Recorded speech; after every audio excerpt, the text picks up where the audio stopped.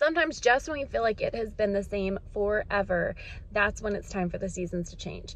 The other day I was talking to my husband about our youngest, who is less than a year, and he is changing sizes. That's the age where they go through sizes like crazy.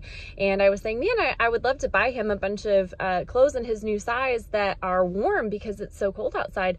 But I know better. I know just to get a little, because the seasons are about to change. I can see that, you know, in the next couple weeks, it's going to be shifting into spring and summer.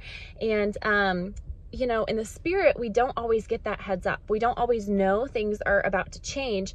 And so I feel like this is a word for somebody. Don't invest everything as if your season is not going to change, because God is the God of the impossible. He is the God of divine, delightful surprises.